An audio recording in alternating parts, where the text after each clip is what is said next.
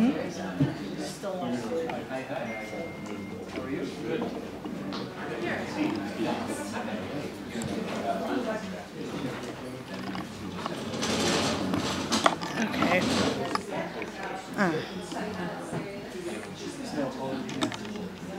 Our guest poet tonight, Luther Hughes.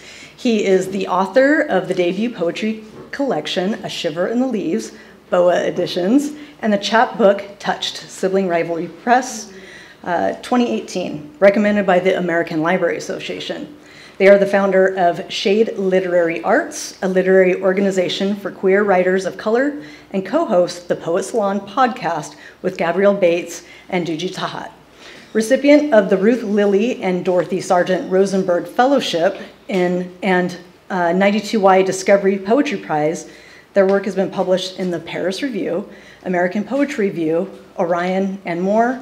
Luther was born and raised in Seattle, where they currently live, and is here with us tonight. Welcome, Luther Hughes.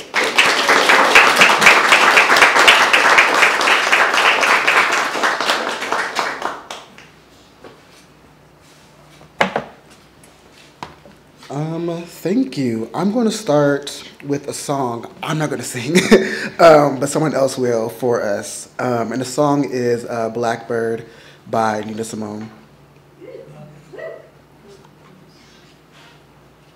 Maybe.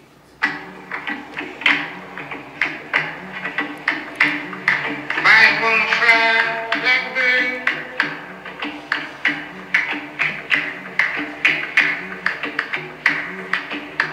You ain't ever gonna fly.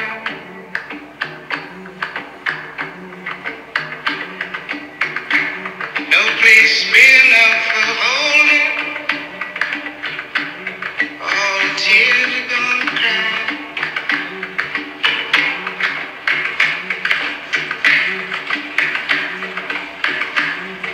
Cause your mama's name was lonely, and your daddy's name was pain.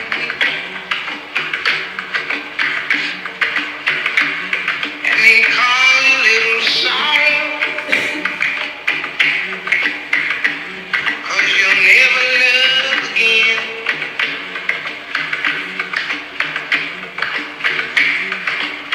So why you wanna fly, blackbird? You ain't ever gonna fly.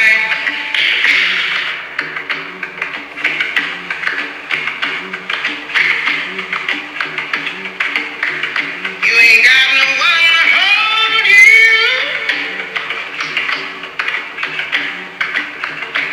You ain't got no one to care.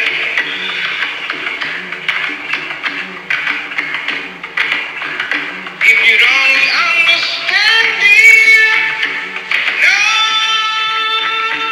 nobody wants you anywhere.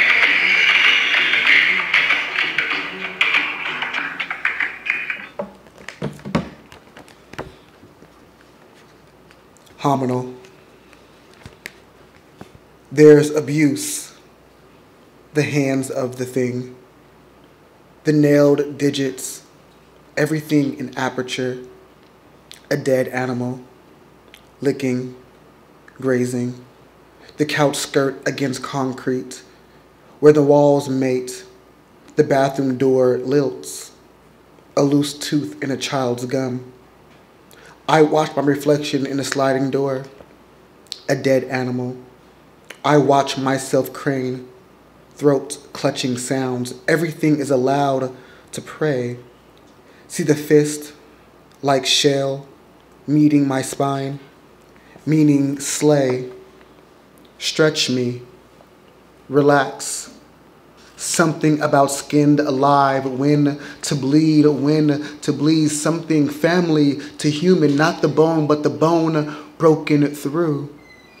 What's left of sounds tease the graveyard. Everything is flight. The eyes relinquish light, peel to darkness. Who prepared me? In the beginning, I was dirt, am dirt, then molecule, then fluid, then sinew. I watched the body grow humongous, then sing a little boy. I know it got so intense so fast. But that's for me, to calm myself down. So thanks for having me here. Thank you, Jen, for that lovely introduction. So I'm reading some poems from my chapbook called Touched, that was mentioned in the bio. I never read from it, but I felt like why not start off with reading this. The chapbook again is called Touched. There's our naked men on the cover, so just be aware of that if you're searching for it. Surprised my mom for sure when she found out. I was like, yeah, you can't totally pass for that. This chapbook is about a lot of things: trauma, molestation, black violence, among some other things that filter nicely into the full-length book. And you can kind of see how that's going to go. But I'll read 2 more poems from this chapbook, and then I'll jump into A Shiver in the Leaves. Tenderness. When the festival was over, I watched the crows pluck the earth until sour. I wavered, nestled the scene inside the contour of my eyes. I wasn't a violent person. Had I been, had my feet desired the reverb of the fowl's hollow, I would have fled. Instead, I write my brother's forced sex, relax, in italics. Being a beast of craft, I grew ill, gave my earth to a man with no parade in his body. It didn't matter. The man clipped my pelvis at the smile, searched for the muscle, a familiar rummaging. Outside his window, perched atop a pine tree, my brother watched. The jailed underpink exposed, the swift choke flattening the neck, the flourishing of him. How wild to watch an animal die. Do nothing. When I speak of cruelty, I mean do nothing, I confess. I craved my brother gutted. Let me take the crow's toothed black, bury it.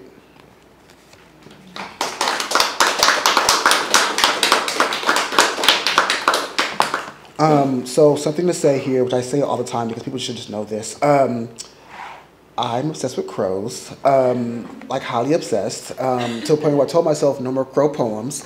And, if you read the book and you see a bird, it's not a crow, guarantee it was a crow first. And then I edited it out for something else. And why do I love crows? They're just so smart and intelligent, but also they're blackbirds, and I feel like very keen to blackness in that way. So I'll get to the crow poems after this, actually. Alternate ending with weeping. But I am human. I repeat it, finally, without him inside me. This open space where once was skin, was a pulled back shirt, was hands combing. Behind there was a backyard of things. I couldn't tell you now, I'm sorry. I'm sure he was good. He said it sometimes when kissing, but without actually saying. He would force a bend of me, a degree to which meant welcome. I didn't know then. If anything, I was twinned at the mouth. It was slender. Beside me, an empty fireplace, that abyss growing less happy. You have heard it before. Relax. Relax. I instructed nothing of limbs, legs, arms, unballed fist. I had to expand from the inside, be brighter.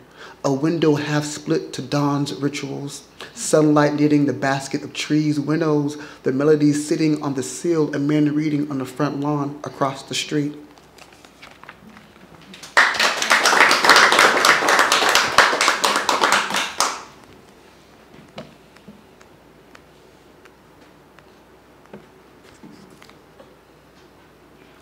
Tenor. After Jean-Michel Basquiat. Crows and more crows. One crow with a rat hanging from its beak. Another crow with its wings plucked empty. I wanted so much of today to be peaceful. But the empty crow untethers a feral yearning for love that is so full of power, of tenderness. The words fall to their knees, begging for mercy like tulips in wind. I don't wear the crown, for the time's power has tainted my body, but I can tell the difference between giving up and giving in. If you can't, ask the crow that watches me through the window, laughing as I drink my third bottle of wine. Ask the sound the tree makes when the crow has grown disgusted with my whining. After years of repression, I can come clean. I was a boy with a hole other boys stuffed themselves into. I've wanted nothing to do with blackness or laughter or my life, but about love. Who owns the right, really? Who owns the crow who loves fresh meat, or the crow who loves the vibration of its own throat? Everything around me is black for its own good. The widow, the picture of the boy crying on the wall, the mirror with its taunting the crows that belong to their scripture. Can you imagine being so tied to blackness, even your wings cannot help you escape? About my life, every needle, a small prayer, every pill, a funeral hymn. I wanted the end several times, but thought, who owns this body really? God, dirt, the silly insects that will feast on my decay? Is it the boy who entered first, or the boy who wanted everything to last?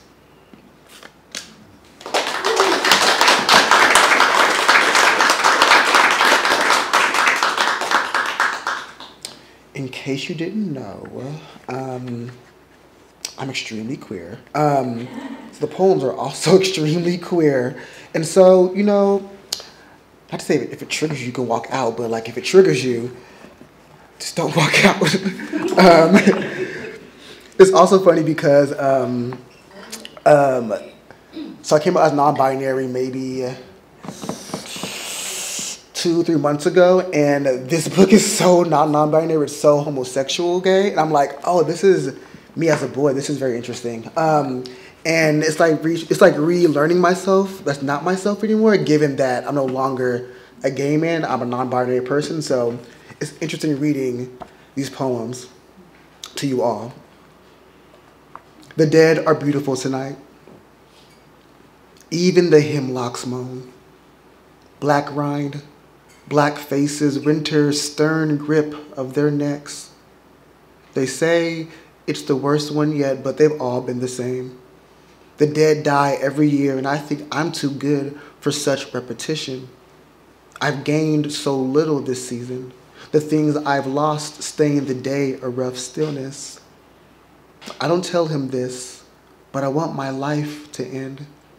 He wants another hallelujah in bed with me, and I don't blame him. Our lives are so ridiculed with pining. I used to want the romance of hemlocks, the subtle conversation between the sky and crows. I can't help but study things that bear my resemblance, and that makes me a narcissist, I know. But the crow, headless in the bush, has been there all week, and if I can't bring it back to light, what else am I supposed to do? So much is my want for everything black around me to live, but where does want get me? I have my limits. My childish dreams barreling into the mind's murk. I want, but I must be careful. A shower here or a shower there, the hemlocks will still be a spider's web of what was. It's true what they say about the day disrobing into a sudden stroke of sorrow. I unthread, and he arranges me on the bed how he sees fit, ready to love me the blackest way he knows how. Salt in my mouth, light in the corners of my eyes.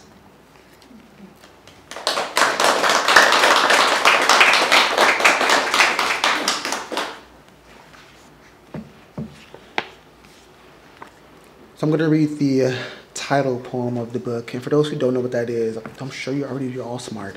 It is the poem that shares the same title as the book itself. It doesn't mean, though, that the poem is the crux of the book. It just shares the same title for obvious reasons, given the same themes. Now it's a workshop. Okay. A Shiver in the Leaves. Are you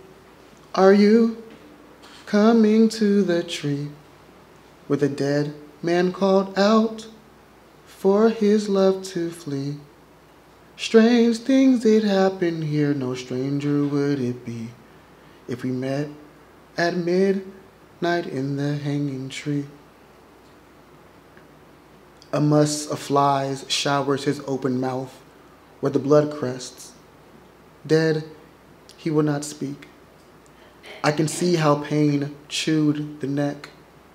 I rest my head against the tree's sleep and wake in his call like legs of a spider. His nature extends, saying, like you, I once harbored beauty, saying, like you, my beauty takes the kingdom of blackness. It is dawn in the man's eyes, a cavern, a slow thaw to memory. I look and look and look. Who is to say what death is or not? He has his limbs, a sky overlooking. I know he is dead, nothing will change, but still I whisper in his ear, breathe. I want you to breathe.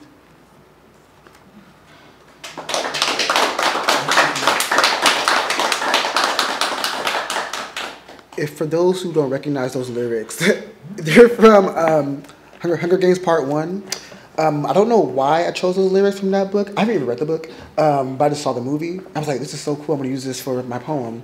And there's nothing in the poem that relates to that movie at all, which is to say, nobody cares about what you use in your poem. If you like it, put it in there. People will love it. As the fog rolls in, night finds its footing. What's that story about the blackbird visiting a man? Or, more accurately, his depression, making him recognize it. It was often like that with birds, reminding me of my flightlessness. It was like that, then more so, than only that. I'm doing as much as I can these days, despite thinking about what ails me, going on walks, slipping into bathroom stalls with strange men who become not so strange when they pull down their pants, without wanting more from absence, if a thing can even be considered absent, not having been there to begin with. If not a blackbird, something that was blackened by blackness, with an animal understanding, was in his room. Above, it had wings. No, it didn't.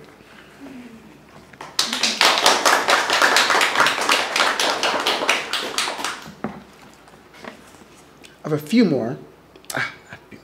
Okay. Prayer. After many years away, Seattle is everywhere. The fresh faces of the evergreens, the crows that kiss the sky. I was once the sky. I ran over the heels of my body with the son of a man who killed himself. I've been thinking about what suicide means. My friend says there are many ways to commit without dying, and there's joy in that. I ask myself, do you want to die from your hometown?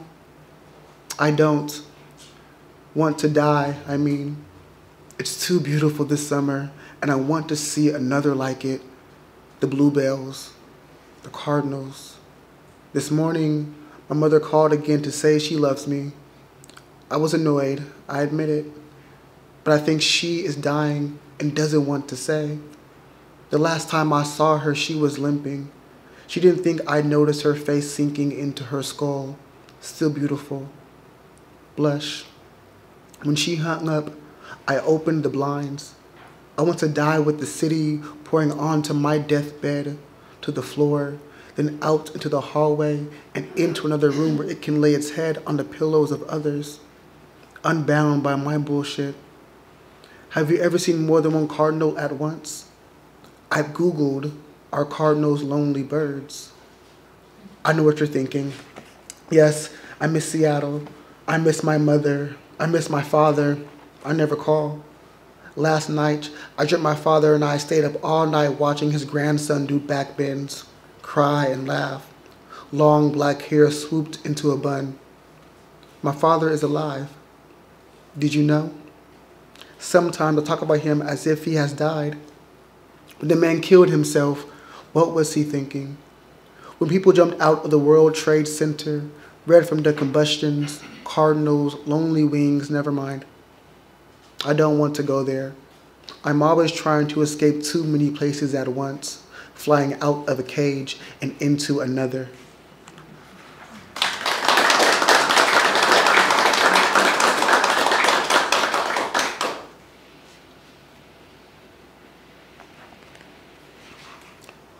I should mention that I mentioned my father's grandson in that poem. That is not my child. I do not have a child. So you're like, oh my gosh, Ruth is so young. I am. I'm so young. Thank you. Okay. I'm going to read 3 more from the book and a new poem that I've never read out loud that came, I don't know, within the last year. Yes. Dearest, Ben Qaeda, Seattle, Washington, 2017. He was missing, and nobody said to look for his light.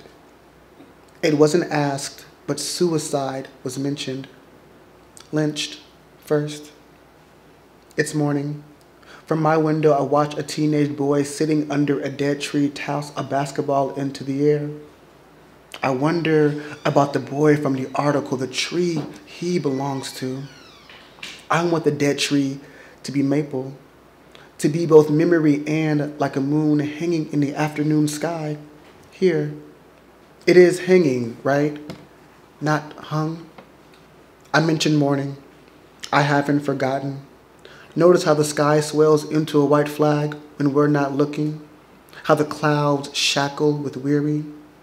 The choice to give up can be difficult. I know. I once watched a cockroach swim in a sink full of water, and then with some glimmer of promise, stop. The choice was so simple. Someone called that cruelty.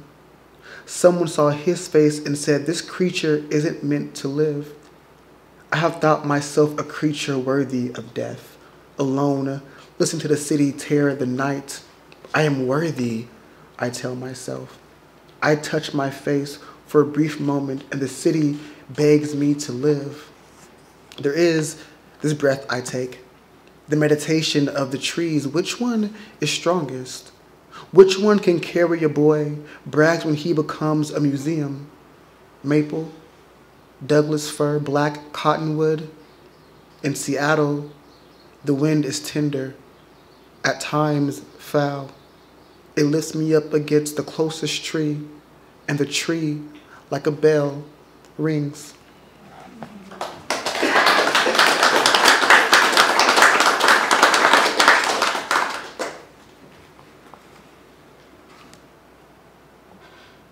Mercy. Peeking through the clouds, Mount Rainier, with its white tank top, several cities to glare upon, and a more blue sky to angle into, must love by now to be American. When asked this by the woman in front of us on the night President Obama was elected, my mother and I in Walmart, isn't it a great night to be American? The cashier just nodded, but my mother yelled, yes, it really is, thank God. And yes, it was a great night to be American. To be there between the bags of Lays and plague of batteries, to be black in America, thank God. But oh, mountainous beast, who am I to thank now?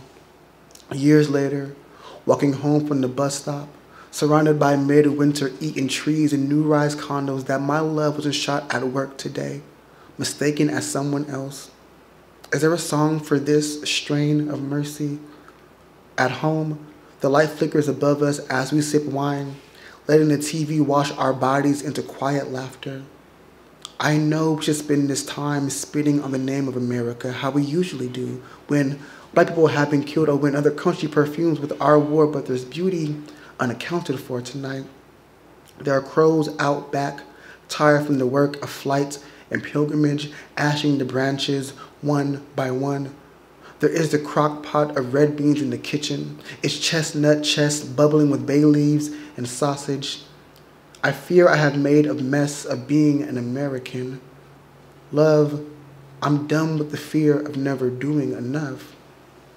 Is there anything she wanted to say about what happened today? I ask him. He takes a spoonful of home into his mouth. The laugh track on TV peppers the room, and he shakes his head.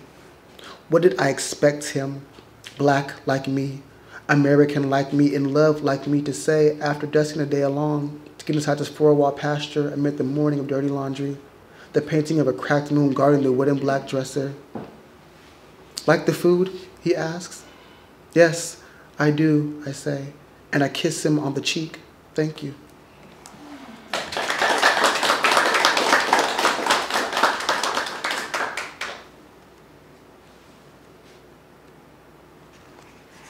Okay, one more before the new one. My mother. When I was a child, I would run through the backyard while my father yanked dandelions, daisies, thistles, crabgrass, mold, rearranged the stones around the porch. The task of men, though I didn't know. Blushed with cartoons and chocolate milk one Saturday, I found a bee working a dandelion for its treasure the way only God's creatures can, giving and giving until all that is left is the act itself. And there's faith too. My mother used to say in her magnolia lilt, it comes as it comes, there's a road to follow. When I swat the bee away from its fortune, my father, knee-drenched in manhood grins, and his gold tooth glistens a likely tale. And when the bee stings my ear, I run to him screaming as my mother runs outside, hearing her only child's voice peel back the wallpaper. She charms my ear with kisses. This afternoon, I noticed the bee trapped inside the window as my mother on the phone tries to still her voice to say her mother has died. I wonder if he can taste the sadness, the man on TV tells the other. The bee is so calm. The room enlists a fresh haunting and the doorframe distracts. To believe her when she says, as the bouquet of yellow roses on the dresser bows its head and the angles of my clay bloom with fire, it'll be okay. It's my duty as her son. My mother sits in a hospital in San Antonio, motherless. My mother is now a mother without the longest love she's ever known. My mother used to wake up before the slap of sunrise with my father to build new rooftops. My mother who wrote, I pray you have a great day, on stupid notes tucked in my lunchbox. My mother who sorry, that's just funny to me. My mother who cried to see at the airport as I walked through customs, yes, seeing the woman who asked, first time moving from home? My mother looks at me with a glinted simper when the pastor spouts disobedient children. My mother who was told at a young age she'd never give birth, barren as she were. My mother. What rises inside me, I imagine inside her, although I've never had a mother leave this earth. I've never been without love.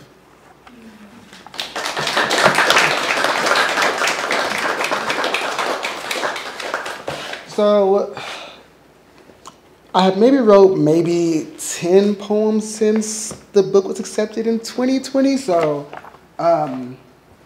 these are all relatively new, but I'm reading one today. And don't, assume a new book is coming anytime soon because I highly doubt it. But I do feel good writing poems again in a very special way. There comes a point when the heart at last becomes what was rumored. What more could I want? The monkey puzzle tree, the black-chinned hummingbird. I'm tired of the sound the heart makes. I miss wanting to die. I don't know what makes love love, but I knew Jesus. The TV freezes. I pour you another glass of vodka. This poem wants to be about you. I once wrote, I want, but I must be careful. In a poem so large, I forgot it was about desire. This poem was about a glass of water vibrating in heat. They say the heart knows all. I want, but I must be careful. When I read care, I think of you filling the kitchen sink with water, placing your plants in one by one. When I read want, I mean Blatchin hummingbirds are territorial, and you belong to me. And the light flying from the kitchen sink to the wine glasses to the open window is a metaphor. When you read metaphor, do you think of truth? I don't know what I believe in. It's a type of faith. The truth is, you are my religion, my thumb drum wail of the heart, my lavender candle burning itself thin. A poet writes, imagine love as a horse. I have a different theory. Instead of as a horse, think like a tree. Instead of imagine, think treat. There, just like that. The coach's throw pillow, the dog's infested hair, the blue and white coaster, yes, yes, treat us, this poem and this house of perfume with love. Imagine us as light. Thank you.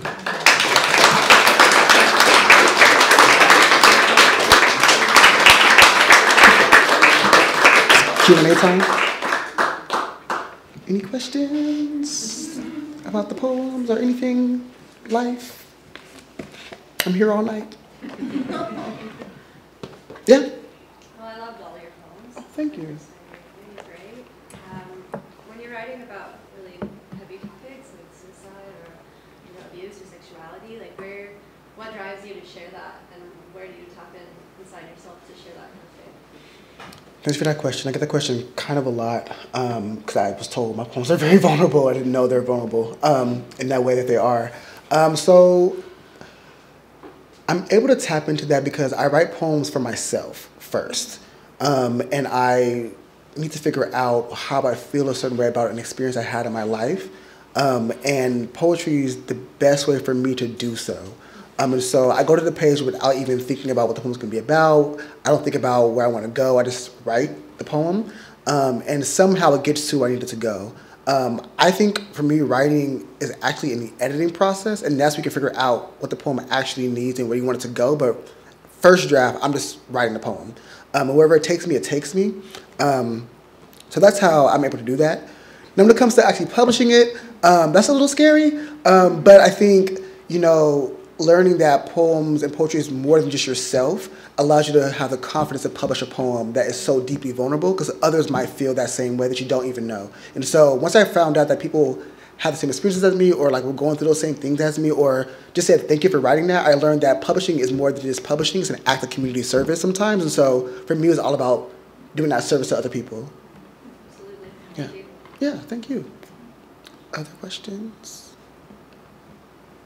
The sky's the limit. Do you have like a process for when you're writing poems, like as something like a mood or a place, something that like brings out your poetic heart? Yes. Don't crucify me, but I believe in the muse a lot, so I don't really go to the page with a thought or a line. Sometimes maybe a title, maybe an image, but usually I allow myself to live my life. And then while I'm living my life, things come up to where I'm like, okay, the poem is not there yet, but it's coming soon. I can feel it coming soon. And so once the muse is like, Luther, I think it's time about a poem, then I sit down with the poem. I also will say that part of my process is to gather like poems or medias around the poem I want to write. And so if I know I'm writing about my father, I then look at other poets who wrote the father before and read their poem and say, you know what, like, this isn't the first time this is happening, or a poem about a father ever written. Someone did it before too. So I'm gonna read their poem, read their magic, and then get kind of inspiration from their magic and like make sure I'm understanding how to do so. Because a poem, writing it every time is always difficult, no matter how long you've been doing it. And so I think knowing that others done it before me makes it easier to sit down and write a poem. And so it's important for me to like gather other people around my space to like learn from them while I'm writing the poem I want to write. Thank you. Yeah, thank you. Yeah. Yeah, I'm curious about, the image of the blackbird and the crows and the bird imagery. I'm just curious about how you happen to start, Nina Simone's song, Blackbird, of course, is famous, powerful song. But I'm just curious about how you kind of, how that image kind of evolved into your poetry. I mean, there are other things that are black too. They're black bear and whatever, you know.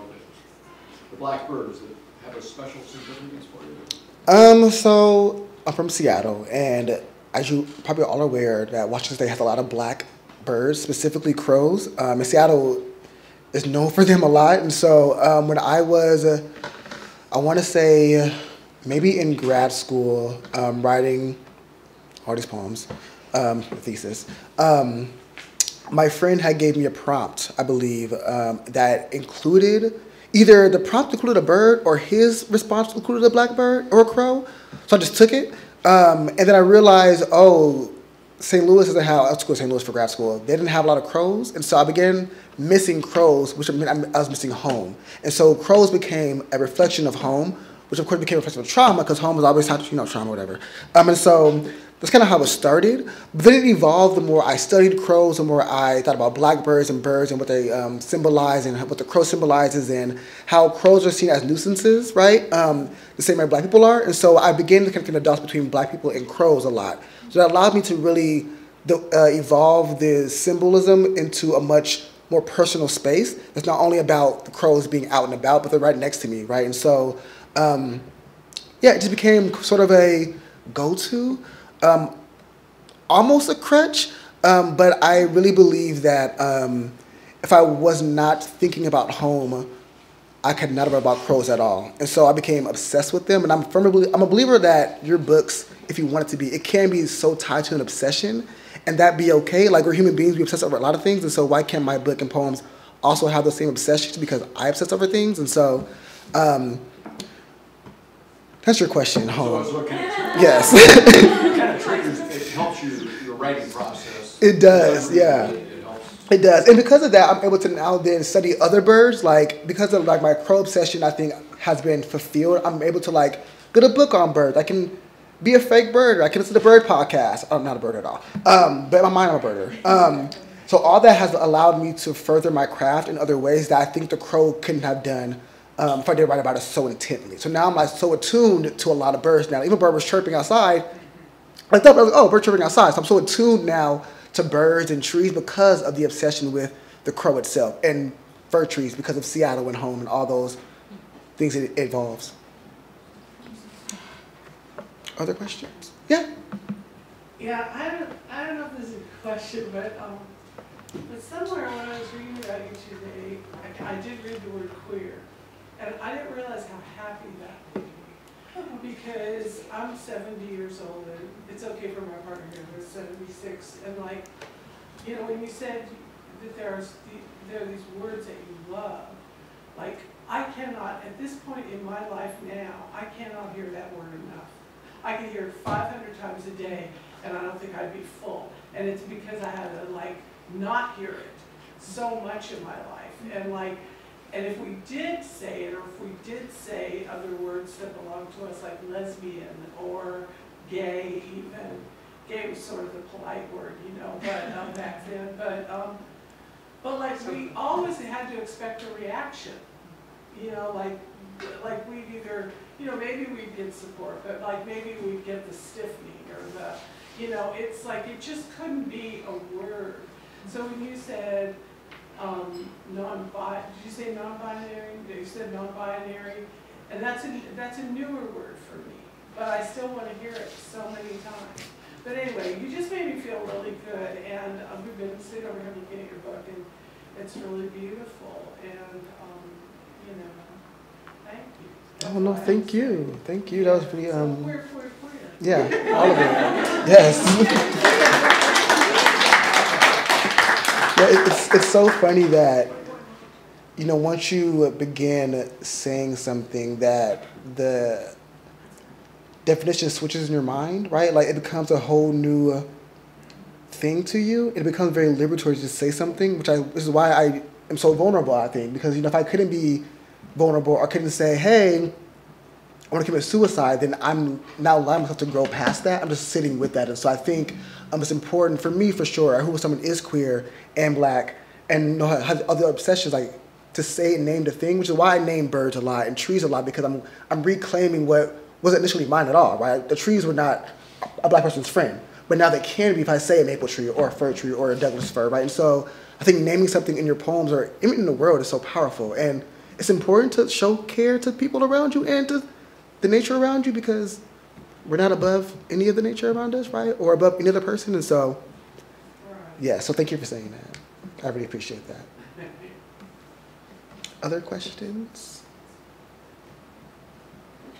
Oh, yes. Kind of on those same lines, as you were kind of looking through your poems and going, oh, this is kind of an old, I'm looking at an old me, and you mentioned or now being on binary and a bit of a shift, so how does that now change the way you see yourself in writing or inform the way going forward as you're writing poems?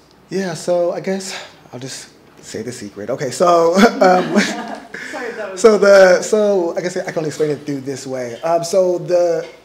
Between us in the room, the book I foresee coming is about home and domesticity and being one in one's body being home. And so that is because I realized I was non-binary, I think. And I realized that it's important for me to discuss home in a plain way in new poems so I can live without being scared of myself. I think for me, I've always known I was something, but didn't know how to name that something until recently. And so the more I got familiar with myself, the more I allowed myself to be healthier mentally, emotionally, spiritually. I allowed myself to really dig deep and be like, hey, I think I am this thing. And then so when I go read my poems now, that's, about a boy, that's still true, right? I was still a boy during that time. So it doesn't seem like it's a false me or a falseness in my experience, because I was still that person, that boy, that man. Now, though, I look back on it and say, I couldn't have written this new poem without writing these boy poems, right? I couldn't have expressed myself when it comes to home without writing about being homosexual. And so I think everything for me is always a process that, looking back, I may not have, really enjoyed it, but I think I needed to write those poems or have those experiences to get to where I am today. And I think because of that, my poems are going to become more confident and more experimental, I think, and less caring about how others feel about a poem. I think, as a writer, we evolve because we're humans, and so if I don't evolve, I'm not evolving because I'm human either. And so it's important for me to, I don't have to address my non-binary poems.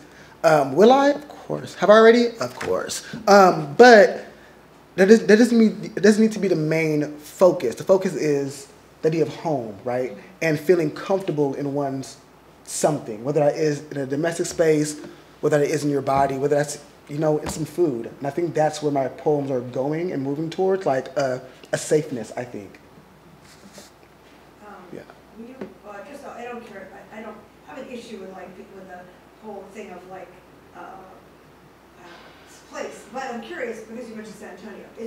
Were you born somewhere else? Do you live in your mom's from San Antonio? I'm not curious. I was born in San Antonio, just saying. Oh, wow. Yes, I was. I lived in Galveston as well. However, I was lucky to get to the central, so very close to Santa Cruz, Berkeley, back in the way back before you were maybe whatever.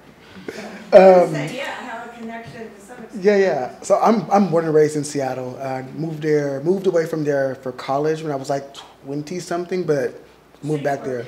Yeah, born and raised in Seattle. Then my family is currently in San Antonio, my mom's side. So they went there from?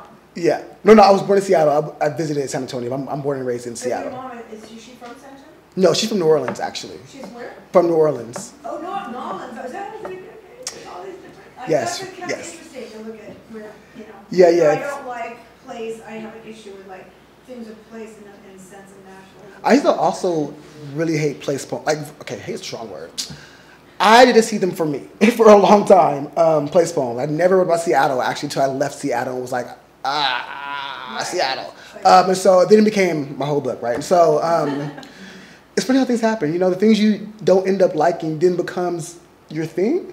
I used to really hate literal images, and in grad school I was against the literal images. This is the water bottle is brown. I hate stuff like that. But of course, I took a class on it, that I liked it a lot. Now it's all images from now on out, right? So, you know, if you're like, please, you know, just, you know, I would say lean into it. And then you can still hate it, but, you know, you can appreciate it, I guess. Yeah, I do love that those too. Yeah, so it's kind of weird. Yeah, that's very nice. I really enjoy it. This is a great reading. It's great. Oh, thank you. Yeah. Thank you. Other questions? Okay. I think that's being recorded, right? Books? Do you have your chapbook and your book here? No, I have neither here. You have none? I have yes, I have neither.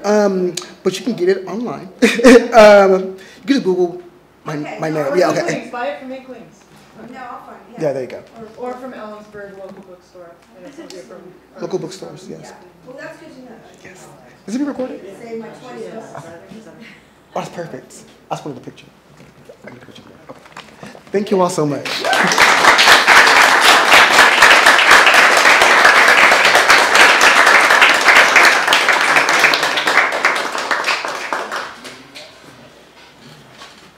Thank you so much, Luther. Can we give him one more round? That was a beautiful reading.